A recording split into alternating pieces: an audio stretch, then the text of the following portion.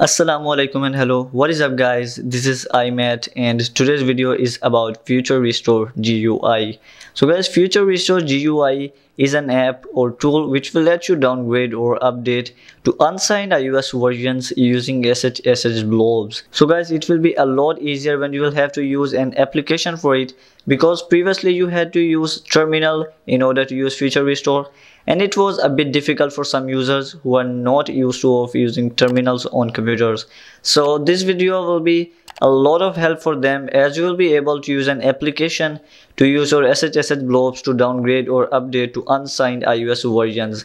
So guys, before we start, if you are new here, then go ahead and hit the subscribe button on the channel, and also hit the thumbs up button if the video turns out to help you, and turn on notifications for the channel to stay updated on the upcoming videos, and also comment down below that which device is gonna be future restored by you by the end of the video. You can also join the channel to get the membership perks. There are 4 levels with different prices.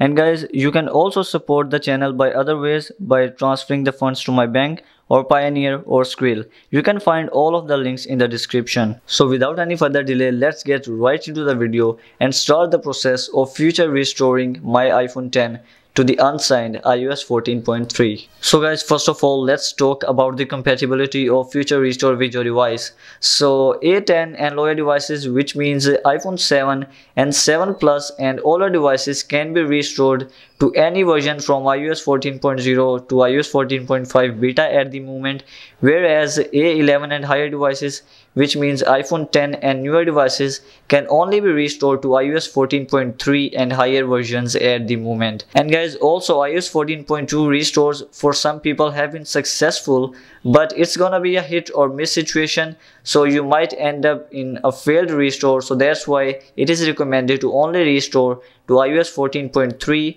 and guys, also iOS 14.1 and iOS 14.0 and iOS 14.0.1 are completely incompatible with A11 and higher devices. And as mentioned earlier, you can also contact me on Twitter if you face any issue, and here I will be updating you about when iOS 14.2 restores are recommended on A11 and higher. So go ahead and hit the follow button, and you can also DM me if you face any issue. I will be glad to help. So guys, first of all, it is recommended to go to settings and sign out of your Apple account. For that, go to your Apple ID and here hit on sign out, and after that you will have to enter your iTunes password. So I'm gonna enter it now. So after entering your password, click on turn off. Then it will turn off Find My iPhone and will also sign you out of the Apple ID. So just give it a few seconds. So I'm gonna click on sign out again.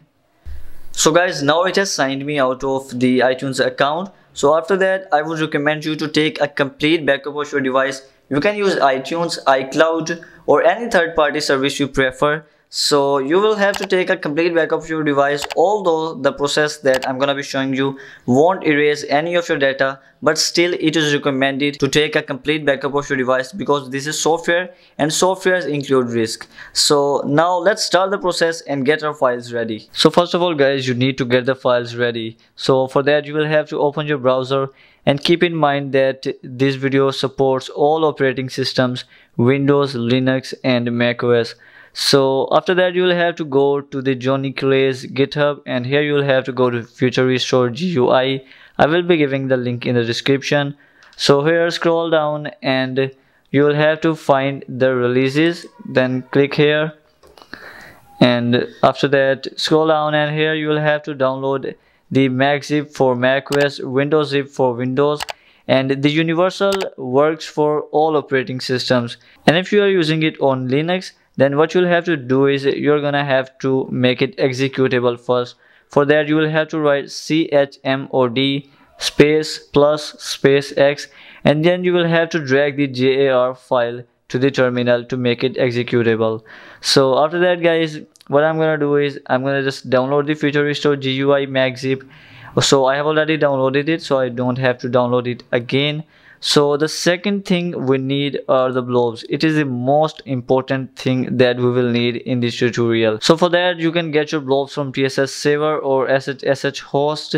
So I have saved my iPhone 10's blobs on TSS Saver, so I'm gonna prefer that. So to get my ECID, I'm gonna launch iTunes, and then I'm gonna go to my devices section. then I'm gonna tap twice on the serial number to get the ECID, and then I'm gonna paste it here. So guys, keep in mind that if you're on 812 or higher devices, then you will also need the app nonce value. So to get the app nonce value, you can see my video, the link is in the description. I have told how to save the blobs for A12 and higher devices, and also the A11 and lower devices. So I have selected my iPhone 10 device, then I'm gonna click on submit. So if you're on A12 or higher, then it will look something like this, and you will have to enter your app nonce value here. So after that, I'm gonna click on submit, and it's asking me about something, and I don't know what it is. Which of the pens are closest in the length?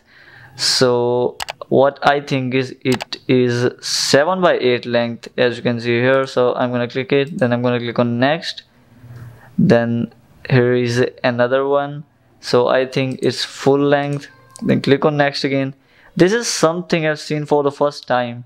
It is also, I think, 7 by 8. Then I'm gonna click on check, and let's see if I was right. Oh my god, I wish I was that good in my exams also. So after that, I'm gonna click on open link, and it will take me to the link where all of my blobs are saved. So here you can see I can either download the zip file, or if I'm downgrading to iOS 14.3, then I can just click on iOS 14.3, and here I can download the zip file which has all of my blobs files. So the third thing that we need is the IPSW file of the version we are restoring to. So for that, click on your device type, which is iPhone in my case, and then select your model, which is iPhone 10 GSM in my case. So if you're not sure about your model, then what you can do is click on identify my device, then scroll down, and here you will have to enter your model number. So to get your model number, open settings on your iPhone, then go to general, then about, and then tap on the model number to reveal it. So in my case it is A1901, so I'm gonna enter it, and here you can see it will take me to iPhone 10 GSM.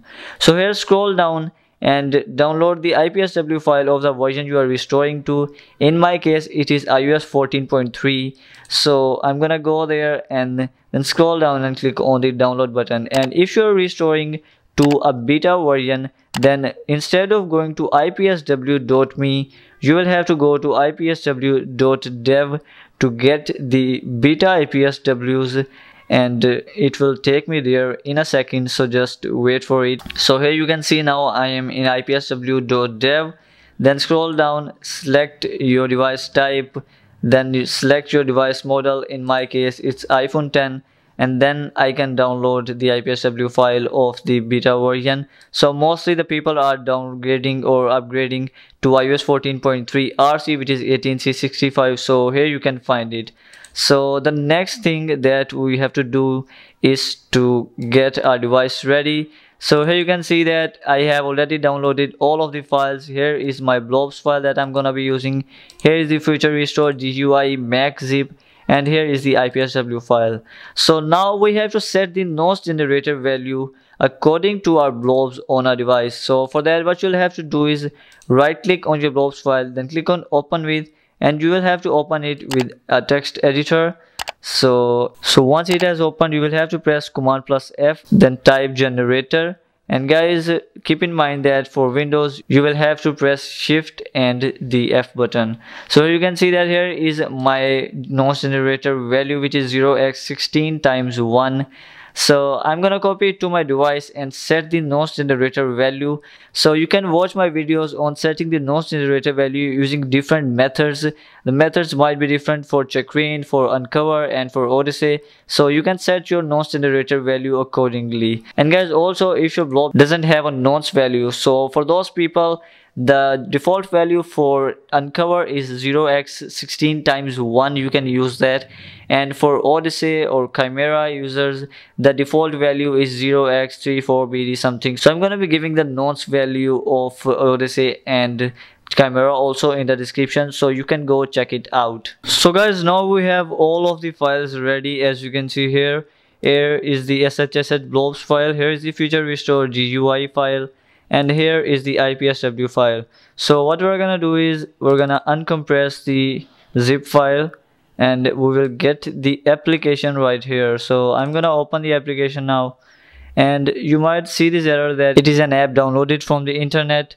So are you sure you want to open it? So click on open, and if you still cannot open it, then just go to system preferences, and here guys you will have to go to security and privacy, and here you will get an option that open the application anyway or not. You will see it right here. So after that I'm gonna close it, and here is the FutureRestore GUI. So as you all know that FutureRestore is giving an error that it is unable to detect your device in recovery mode when you have put it in recovery mode successfully. So to get rid of this error and save your time, you can put your device into recovery mode. You can either do that manually or you can use any third-party software. I'm gonna be using Reboot Pro for that. I'm gonna enter my device into recovery mode, and then I will start the process.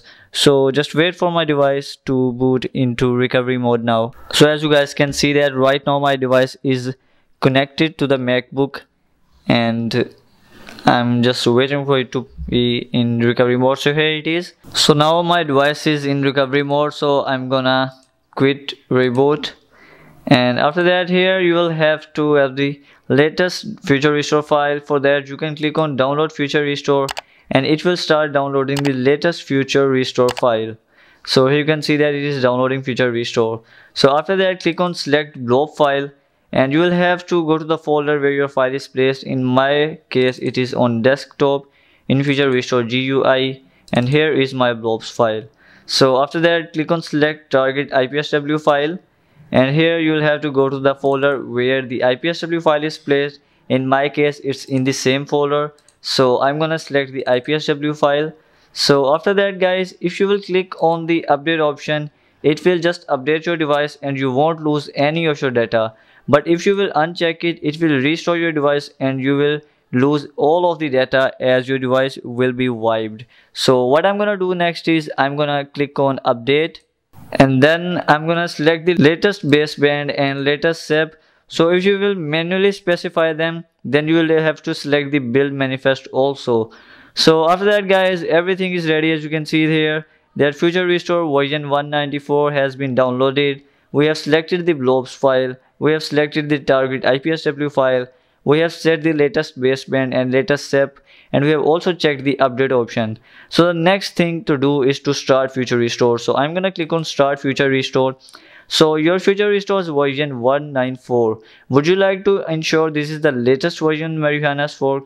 So you can click on yes to verify it, but I know that it is the latest version, so I'm just gonna save some time and click on no. And after that it will start the process. So I'm gonna leave you guys here and I'm gonna fast forward the process until the process finishes, and we will be booted into iOS 14.3 and our device will be updated and we wouldn't lose any of our data. So here you can see that now it's downloading this SEP, and after that it will continue the process. So guys, if you feel that you have to stop the FutureRestore process, then you can press here, but it will be unsafe because if it has started processing the data and flashing the firmware, then your device will break and you will have to restore it to the latest iOS version using iTunes. So now it's downloading baseband. So I'm gonna leave it here and I'm gonna fast forward the process now.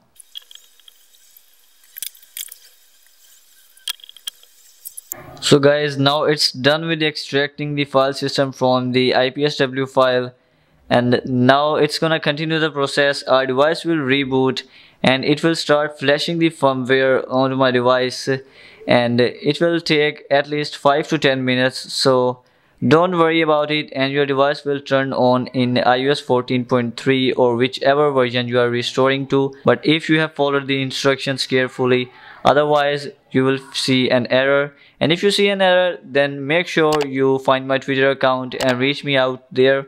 I will be glad to help.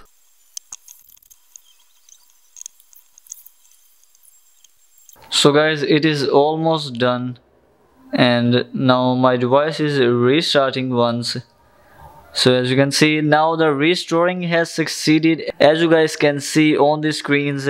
And now my device will just run in iOS 14.3, which is unsigned right now. So guys, now my device has turned on in iOS 14.3 and we didn't even lose any data because we used the update flag. So isn't it amazing? You can restore to unsigned iOS versions and you won't even lose any data. And this is by far the most easiest method to use Future Restore without having to use terminal. It makes it so easy, and for those people who are new to it, it makes it easier for them also, as they won't do any error while Future restoring their device. So let me show you that right now. I am on iOS 14.3 18C66, which is the official version, and here you can see that even the name is still iMAT's iPhone. So this is the easiest method yet to use Future Restore on Windows, on macOS or on Linux.